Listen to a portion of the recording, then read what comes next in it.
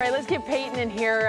Thankfully, we don't have anybody running the marathon today, although this would be perfect weather. It would be. Nice and cool. You were out there last year. I was in here last year, and we were going back and forth. And I remember we had a lake breeze. We did. And that was pretty crucial, the temperatures to runners and spectators. It helped everybody quite a bit. Yeah.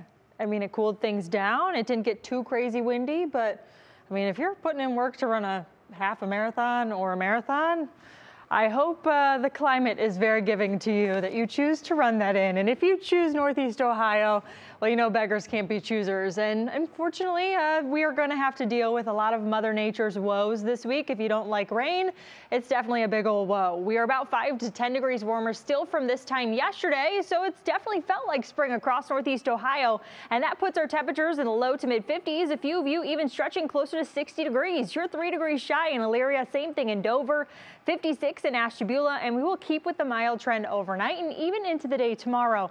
Now, there's something happening here regionally that I want to point out too, because you start to look maybe a little further to the west from us. You see all this shade of blue here. You can obviously tell that there's a little color scheme going on here too.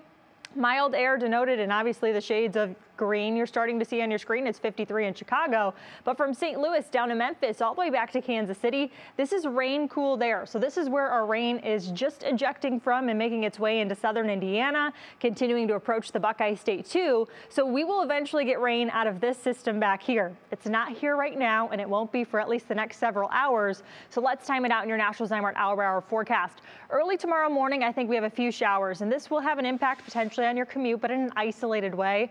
I don't think you have to prepare for anything crazy, but temperature's still right around 40 degrees, so we're not going to even deal with seeing a snowflake out of this mess either.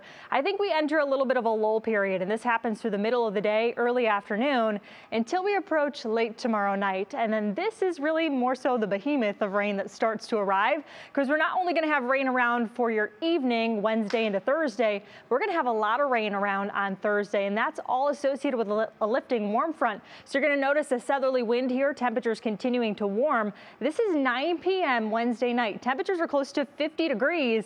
We even have some rain and rumbles potentially around here as we go through the day on Thursday. This is Thursday morning. Some of you are going to have a very soggy commute, especially south of the Akron-Canton area too. And it all continues as we go through time in your Union Home Mortgage extended forecast. 53 tomorrow, 60s and falling on Thursday as a cold front swings on through. We're back in the 40s by Friday, and we're closer to 60 yet again. Briefly warming up, briefly cold, however you want to look at it, by Saturday, Betsy.